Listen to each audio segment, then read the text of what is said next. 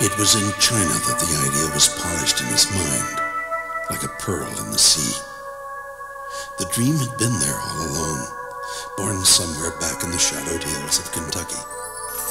But this was China, the other side of the earth, ancient, powerful, alien, unknowable. Here 1 billion souls live and would die, their lives unknown to us at all. What a terrible loss.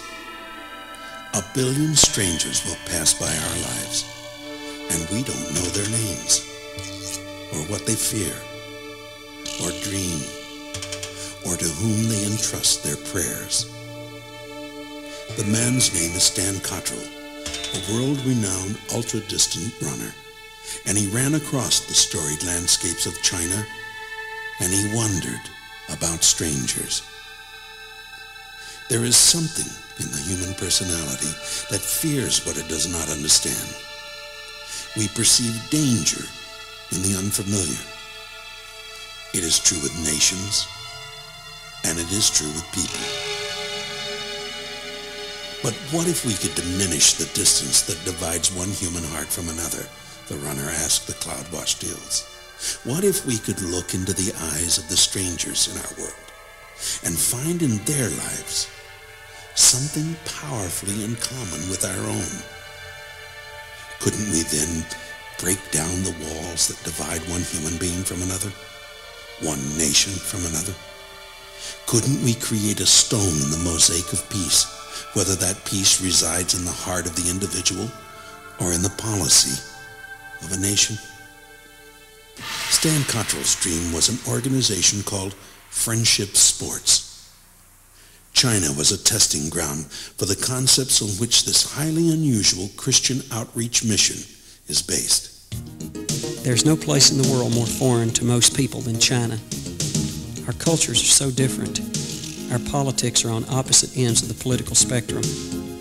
Over all the centuries, we have been either strangers or enemies, and quite often I find those two things are synonymous. So I thought if I could establish friendships here, get to know them as people, maybe it would grow and spread. And maybe, eventually, I could reach them and touch their lives with what I know about Jesus. For this is the ultimate thing we have in common, our brotherhood under God the Father.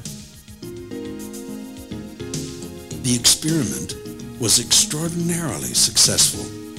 People in vast numbers came out to watch this gifted athlete run through their towns and villages.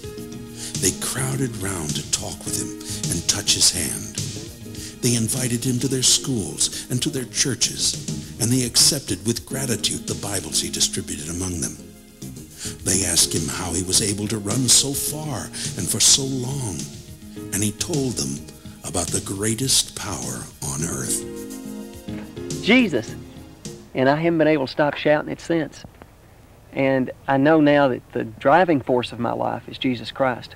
Not running, not material things in the world, but the most important thing in my life is Jesus Christ. Even here in China, when I'm on this run, it's tough. But it's like from Philippians 4:13, I can do all things through Christ who strengthens me. And I say that all day long, and there's times that I'm running those mountains and I'm just saying, Lord, I look to you for the strength. And it's like Christ Jesus is right beside me, and he says, Stan, I know you're hurting. I know you're going up this mountain. I know it's tough, but let me tell you about a mountain I went up. It's called Calvary. Stan Cottrell's remarkable 2,125-mile run across China was not the beginning of Friendship Sports, but it was the crucible in which the basic concept was refined and tested and proved. Earlier, Stan had accomplished a number of extraordinary friendship runs.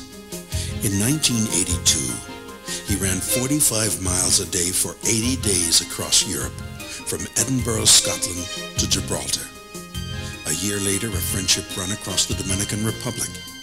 And every day and every mile held opportunities for spreading the good news of the gospel. Currently, a host of other friendship runs are in the planning stages. In the Orient and South Africa and other troubled lands where peace has eluded both the human spirit and national purpose. I firmly believe all of us have certain talents we can use to make this a better world. There are great preachers, philanthropists, and statesmen. My talent is running. It's what I do best. This is the gift I've been given. It's also a gift that seems to attract people, especially the young. Athletics is a powerful force in our society. I think we have an opportunity to apply that force as a tool to reach people for Christ. Although the most visible aspect of friendship sports is the outreach to people throughout the world, through long-distance runs and faraway lands, the organization is having a powerful impact here at home. Stan Cottrell is being asked to appear and communicate his unique message in schools, churches, and civic clubs. He and his team of committed professionals are conducting seminars on marriage and the family, health, fitness, and interpersonal relationships. Wilderness and fitness retreats where young people can develop physical, spiritual, and interpersonal skills are being organized. Fitness days for individuals and families are being scheduled. Inspirational films are being produced and distributed. And through it all, a golden thread of truth has been woven. The truth that is the person and the life and the death and the resurrection of Jesus Christ of Nazareth.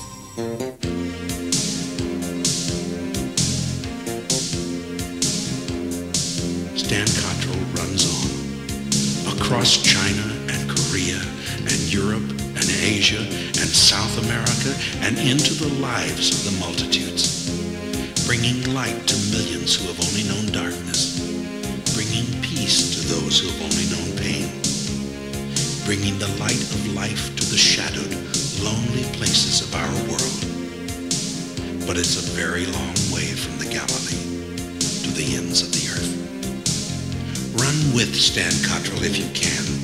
Support him with your prayers, your skills, or your gifts. Run with him if you can. And maybe, together, 1 mile at a time, we can bring peace and hope to nations and to the hearts of people down the street and around the world.